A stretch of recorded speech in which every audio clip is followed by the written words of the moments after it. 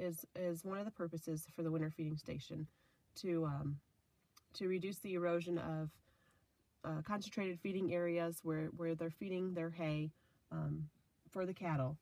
So it will help to, we put up the winter feeding stations so that we don't have the erosion that we would have, and also for nutrients, that we don't have the runoffs of nutrients into the nearby, streams or ditches or creeks or anything like that. It's not running off into the water sources. The winter feeding stations, as you can see, it's just, there's a roof, and in the back area there's a stacking area, which you would scrape all your manure and stack it in that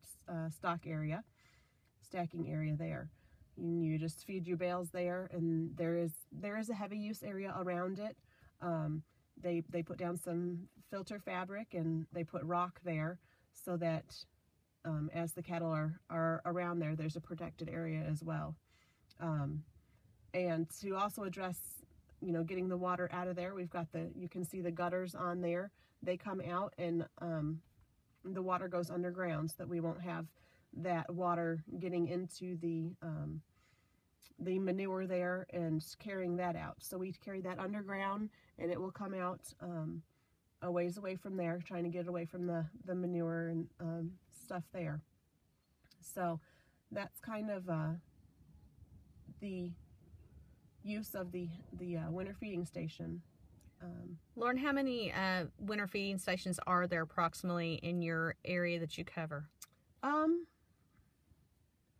I'd say we have probably 15 to 18 that are erected already, up, and then we've got some planned still in contracts they're going to be up soon. So it's been a very helpful practice for a lot of the livestock producers to help with this kind of situation, getting that manure off the ground someplace where it's under roof, and it's not going to be